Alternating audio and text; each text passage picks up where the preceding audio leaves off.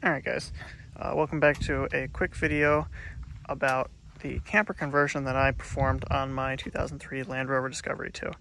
So I rescued this truck from the junkyard about a year ago, and I've subsequently upgraded and modified all sorts of things, did repairs to the engine, all sorts of stuff. And so the real big part of what I did to this truck is in the back here. So I stripped it out and I have converted it into a livable camper. So let me show you that now. All right, so let's start out with the cabinetry.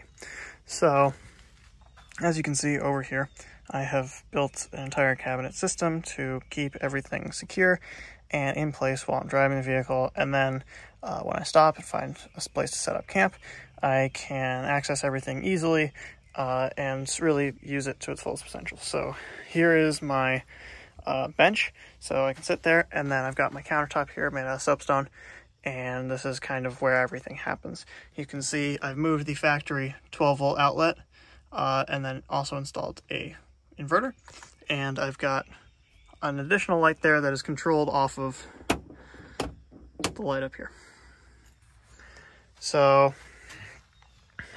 if I'll climb in here for a sec, you can kind of see. So I've got latches here so they don't open when I'm driving. And in here I have the full complement of utensils and plates and all sorts of stuff.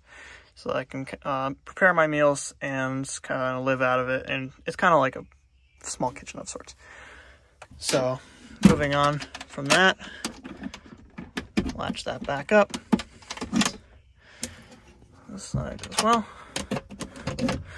Move on to the lower cabinet, which this latch is a little stiff from the humidity we had recently, but that one doesn't want to open.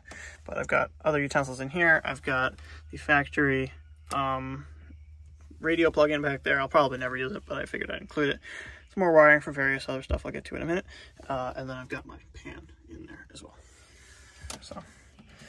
And then under here, I've got my air mattress, my stove, and all sorts of other stuff. So let's move on to tool storage. All right, I'm gonna come over to this door.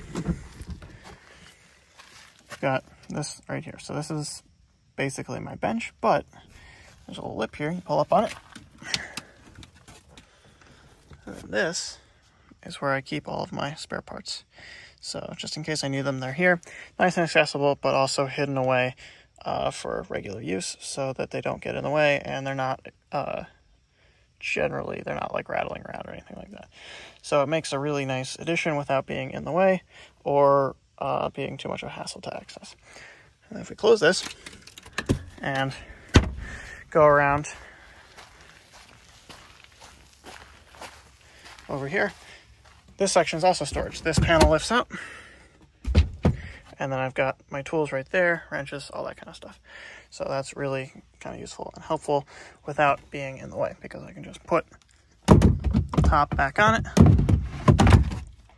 like that, and now it's a bench again.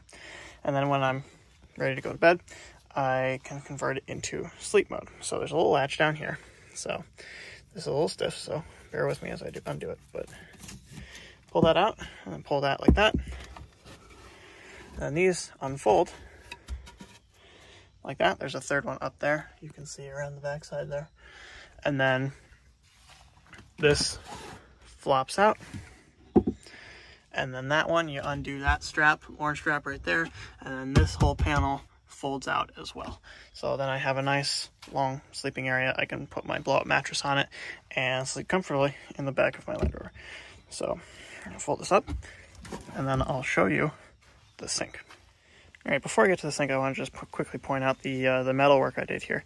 So I need a little more room than the factory panels would offer, so I pulled them all off and slapped some sheet metal and riveted it in here. And the sheet metal combined with the cloth pull straps gives it a cool, like old school race car or airplane look that I really enjoy. And so I also did that same thing on the side doors.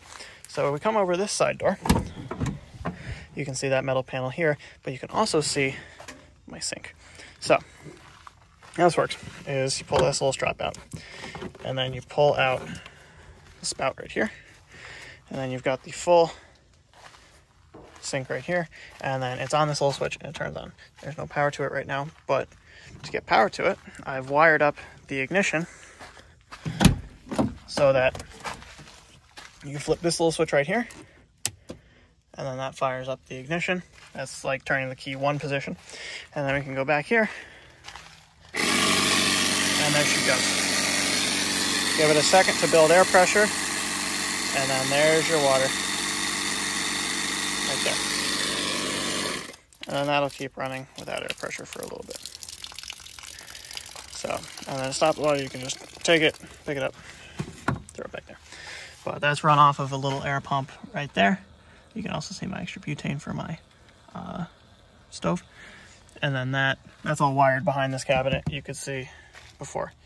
And so I got my little soap dispenser there, paper towels, and that's the setup there. And then moving on to a couple other custom things I just wanted to show you.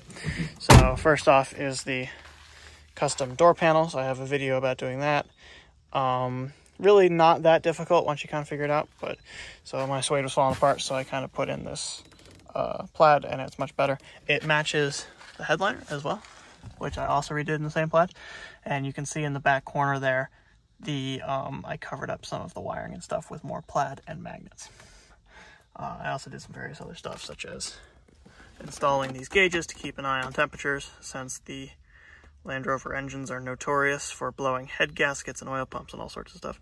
So I put that in to kind of just keep an eye on that oil pressure as well, because the oil pumps like to go, especially on 03s such as this one, where they misalign the pumps from the factory. But you can see that other door panel there, and the fold out section for the back over here. But that's a general overview. Thanks for watching. I hope you enjoyed camper. I certainly do. But yeah, leave comments, suggestions, whatever in the comments below, and thanks for watching.